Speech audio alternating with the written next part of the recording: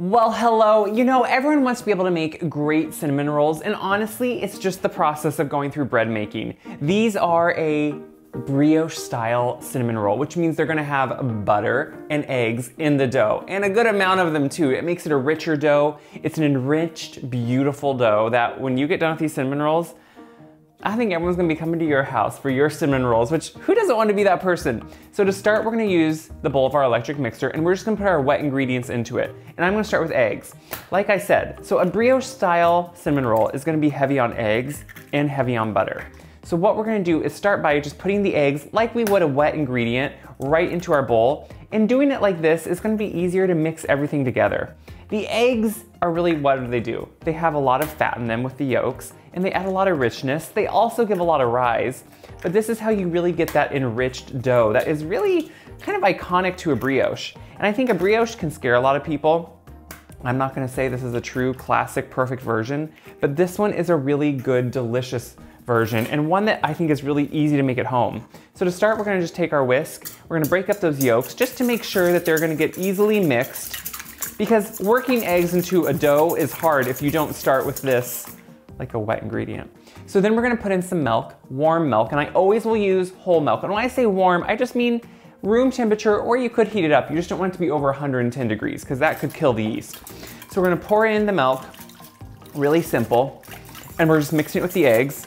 And then we're gonna do just a couple tablespoons of oil. I think oil in a dough helps it be just a very soft, pliable, easy dough.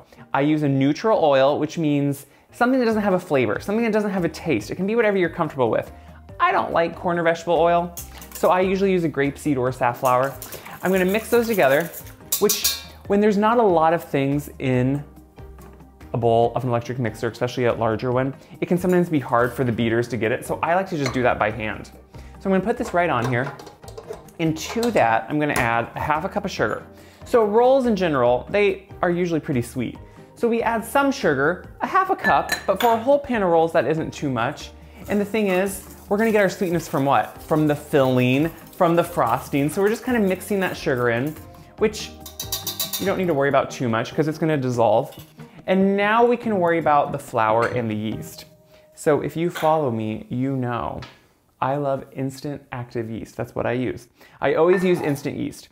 So I'm gonna start, and you mix instant yeast with the flour. And you can just buy instant yeast as you would any other yeast in packets, and that's what I do. So I'm gonna overfill my flour like I always like to do with a scoop. You scoop it over and you put it right in. And usually I start with, half to a little over half of the flour that you're gonna fully need. Because guess what? The one thing with any type of bread, dough, bread making, whatever it is, everything can cause it to change. The humidity in the air, the time of year, where you live, the altitude. So I start with partial amount of flour and then slowly work in and add the rest of the flour. I also don't like to add the salt right with the yeast. So I'm first gonna mix in, that's my flour, partial amount. And I'm gonna add in my packet of yeast. I'm gonna put it right over the flour. And I'm gonna mix this, and then we'll add our salt later when we add more flour, because sometimes salt can inhibit yeast.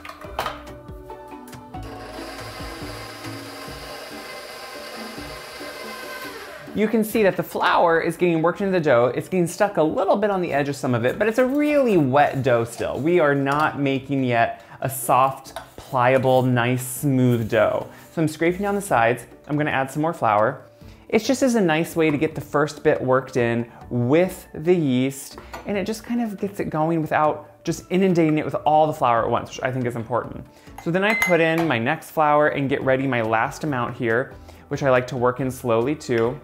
And we're just gonna get this ready and overfill. I think the one thing we have kind of an issue with sometimes is we're used to mixers, and sometimes we overwork the mixer and we put in way too much flour, letting it do all the work, where I think it's best to finish it by hand. So I'm gonna put in now my little bit of salt. Salt's gonna balance everything out, and I like to do it after the yeast has been added. I'm gonna continue mixing. I'm gonna add this last cup of flour while it's mixing, just to make sure it all becomes a smooth dough. So if you come in and look, you can see what's happening is this is pulling away from the sides of the bowl. It's sticking to the bottom slightly, but pulling away from the sides and clearing the sides of the bowl. And that's what you want when you know you're getting to enough flour. The thing is, I'm gonna be honest, in Iowa here during the winter, my house is so dry, the air is so dry, I use usually about a half a cup less flour because it just does not absorb it like it should. So you kind of have to watch, and when you start having it pull away, you want a tackiness, but not so sticky that it sticks to the sides of the bowl. Just a tackiness, which you can kind of just see, then you know you're ready to move on. So if you want to see that tackiness, see how it just kind of has a tacky, so if I just stick my finger in it, it sticks, but if I'm able just to kind of go like this, it just slightly tacks. That to me is the answer. So what we're gonna do now is really play up the brioche part and add butter, which I know, it's delicious though. So we're gonna turn this on low, and we're gonna go with butter 1 tablespoon at a time, and we're gonna let it work in each tablespoon. So I'll add a tablespoon, we're gonna let the mixer just work that in. Once that tablespoon is worked in, we'll add the next until we're done. I have all the butter in there, and what you're gonna see is the dough transforms, and it does take a while. You want room temperature butter so it works in slowly. If you added all that butter at once, it would just inundate the dough, and it couldn't really receive the butter. we need to be slowly accepting of the butter. So what happens is though, this dough, I mean, just look at this beautiful dough. It becomes this soft, just look at that. Look at that dough. You can't beat that. It is this soft, beautiful, smooth dough. Now, the reason a mixer like this is beneficial and almost a necessity, not quite, you could do this by hand. At one time they would have. That butter takes a long time to work in. It probably took me, 5 to 8 minutes just to work in the butter tablespoon by tablespoon. But you can see now what I have, the result, is this just perfect, round, smooth dough. It's just soft and beautiful, look at that. So what I wanna do now is let it rise till it's doubled. It depends again on the weather. I like to put it in a bowl, put just a little bit of that neutral oil, not a lot. Rub it around with your hand. Right there, see what I'm doing? Just rubbing it all around. Then I take my dough, I put it upside down first so it gets it on the underside, then right side. I cover it with, you could do plastic wrap. I have too much of my grandma on me. I do a towel I got from my grandma. And then I put my oven on for like a minute, just a little bit, turned it off so there was just a little bit of heat in there. I keep the light on, and then I just put my dough right in there. Now, if you're not comfortable doing that, just put it in a warm spot in your kitchen. Just a little bit of warmth is gonna make it rise a little bit quicker. So you can see now it has really risen, and what you wanna know to know if something's risen, if you press your finger in and it holds that dimple, then you know it's ready to go. But if it would just pop right back up, it probably needs a little bit more time.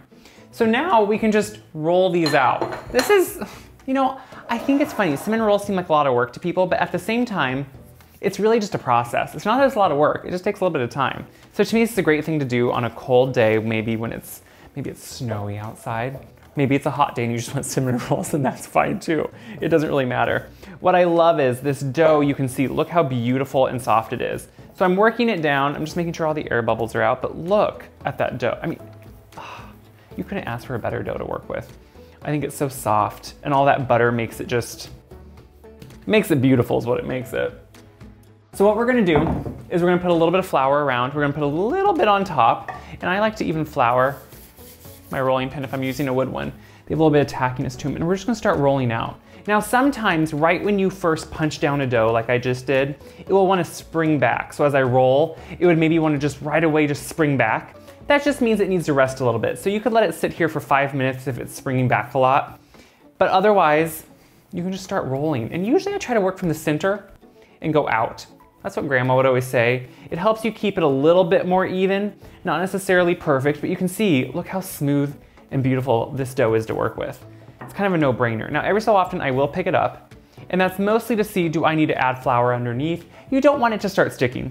You don't want to get to the end and be like, oh, it's all stuck. So what we're gonna do is just roll it out, then we'll put the filling in the middle, we'll cut them, we'll have beautiful rolls, they'll raise again. It's a process, but it's fun. You can see what an easy dough this is and what a beautiful one it is to roll out. I mean, look at that, so soft and perfect. So now we just need to do, the stuff that makes these not a health food. Actually, all the butter we put into the dough already did that too. But we're gonna be brushing butter on.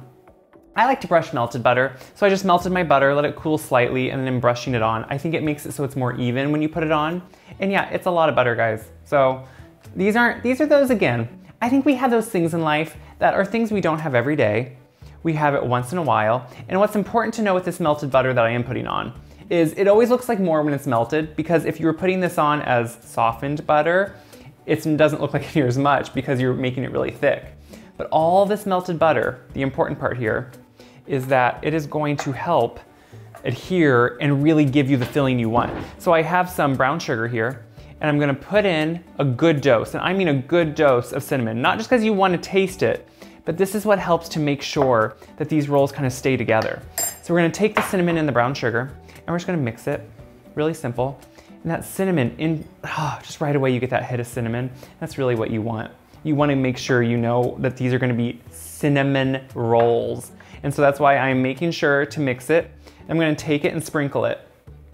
The only place I'm probably not gonna sprinkle it fully to the edge is right over here. I'm gonna leave probably about a ½ inch, because that's where I'm gonna roll to, and it will help me cinch it easier there if I don't put a lot of cinnamon sugar right there. But I do wanna make sure I even get it out to my edges here somewhat, because it will work out a little bit, but not perfectly.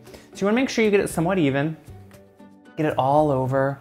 Look at how that cinnamon instantly is getting that melted butter and soaking it in. You could actually probably mix the cinnamon and butter together with the brown sugar if you wanted to, but I like to do it separate just to make sure everything is perfectly even. Look at that all over. That's beautiful. You can even then take your hand and just lightly kind of spread it around to make sure, but look how beautiful that is. This is exactly what we want. So I have all kind of evenly put out, and now I'm just gonna start rolling it in. I like to do it towards myself. You can do what's comfortable for you, but it's a pretty easy dough to work with. So I'm just gonna start cinching it up, making a little bit of a half roll, and then slowly keep it. I like it to be tight. So I like to start from the center, work my way out, and don't be worried if you think you're gonna see your crimps. You're not when you're done. So once you get kind of your roll started, you can slowly start pushing it along the way easier. So you can see once you get a good tight roll going, look at that. And now we're just gonna roll these up. And that's the best part.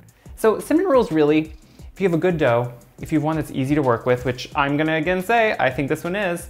When I get to the end, what I do with this end is I take it, I bring it up, and I just kind of pinch it. So I take this little flap, pinch it. And that's why I didn't put too much sugar and cinnamon right there, because then it kind of makes it hard to pinch, because it will be more dry and not quite what you want. So I'm just pinching it, and then what we're gonna do is we're gonna cut it. That's really all cinnamon rolls are. They seem hard, but these are kind of a special cinnamon roll. They're brioche. So these are a richer one. They're more of one that, you know, not everyone's gonna have all the time. So I'm gonna roll it onto its pinched side. And here I like to just evenly make sure it's somewhat even. You can just slightly push it if you need to. Make sure it's all together nicely. And now I get a cutting board, just because I don't like to cut on my counter, and just bring it up onto your cutting board. If a little bit is off at first, that's fine, because you can make sure it fits. But now we're ready to go. So I have my baking pan here. I have it greased, ready to go.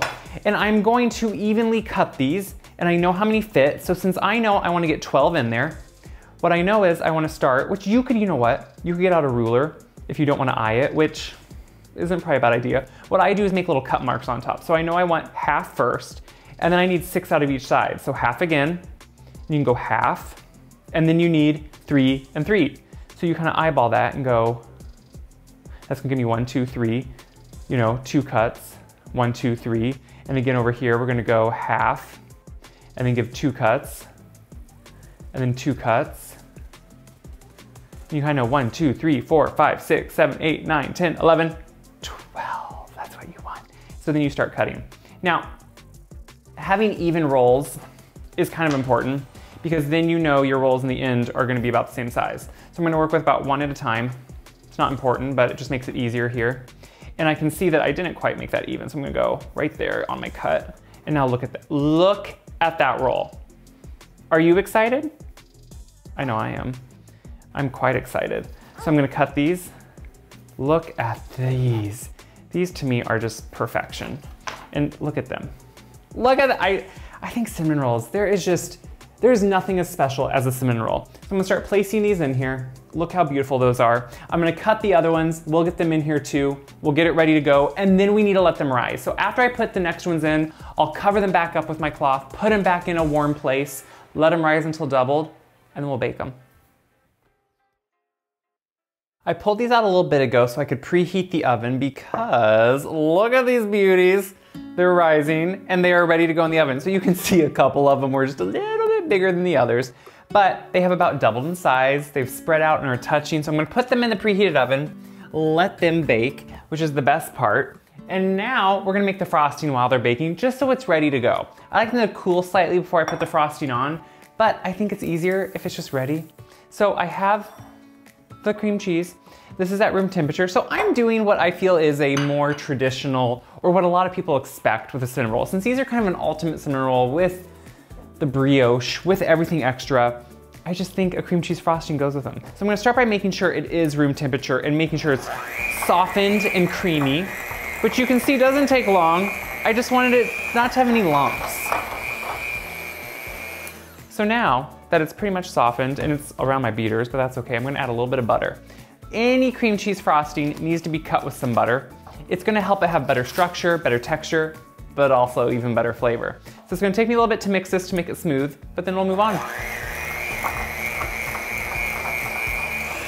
So you can see now it is pretty smooth. It's pretty just, you know, combined. So now we can add our powdered sugar, which I sifted, and I like to sift it onto a parchment just because it's easier for me to put in then, not quite as messy.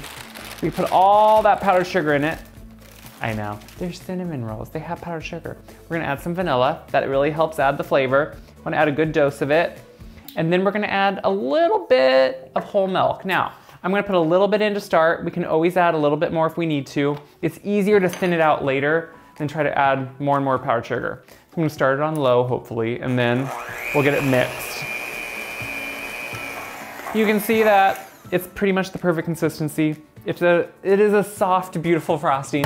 Try not to eat it all before you need to because you need it for the cinnamon rolls. So I'm gonna set this aside, I'm gonna clean up. Once those are baked, we're gonna pull them out of the oven, let them cool, because if you put frosting on hot cinnamon rolls, it's just gonna melt all over. You wanna let them cool slightly, then we'll frost them, and I guess I'll try them if I have to.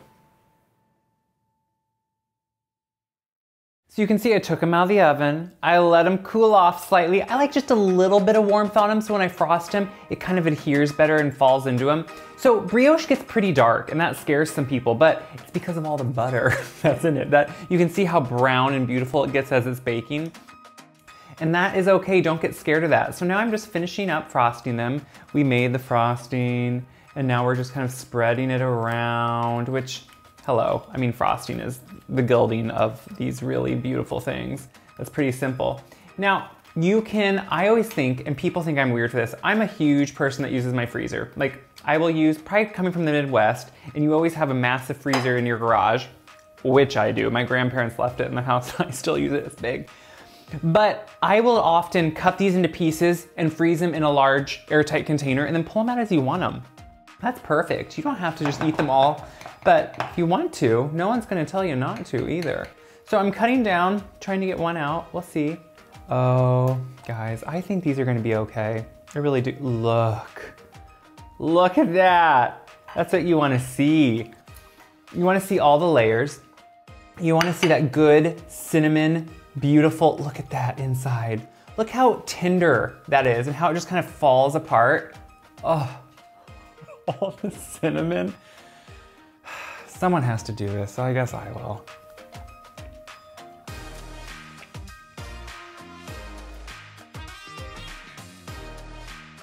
I feel like we need a moment of silence. And I just need to be left alone with this because it is so good. What I love is that dough is so tender and rich with the butter and the eggs. It is soft, even though it gets a beautiful browned crust on it, which it does all the way around. That's very iconic of a brioche. You get tons of flavor in that browned crust, but then the inside is soft, pillowy. It just is beautiful. And to me, it's what I want in a cinnamon roll. There are a lot of variations. My grandma's, which I love, are slightly different. They're fluffier. These are slightly more dense, rich, decadent. They're good. What do I hope you do with these? I hope you make some cinnamon rolls and I hope you have a party, because that is what this is all about. Even if it's a party of one, it is worth having a party for these. I hope you have people over, take them to a neighbor, take them to someone that just had a baby, take them to a friend, because you will now be best friends after this. These are that good of a roll.